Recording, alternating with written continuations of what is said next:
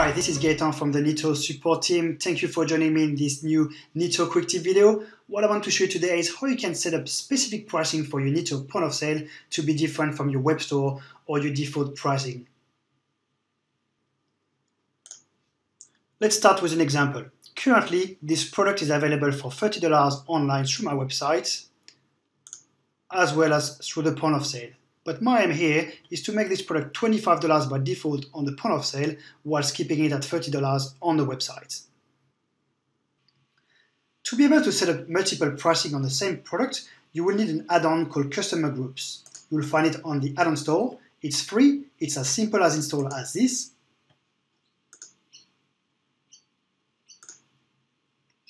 And voila!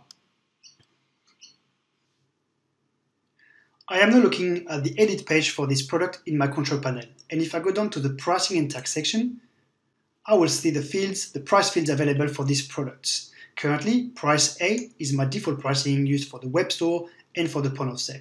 What I want to do is use the price B to become my point of sale pricing.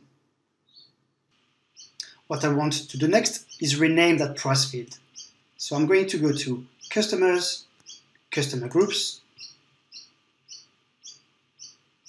click on the group B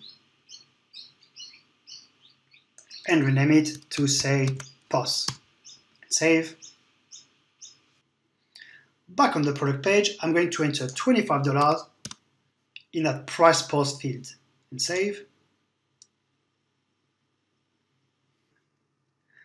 I now need to configure the system to use that new POS pricing instead of my price A. That configuration is done on the warehouse. Looking at my registers, they are both associated with a warehouse called Training and Demo. So I will navigate to Stock Control, Locations and Warehouses. Click on my Training and Demo warehouse. And if I scroll down, I will find a field called Customer Group. This is the customer group to use when determining product prices for POS registers. I will change that to POS. And save.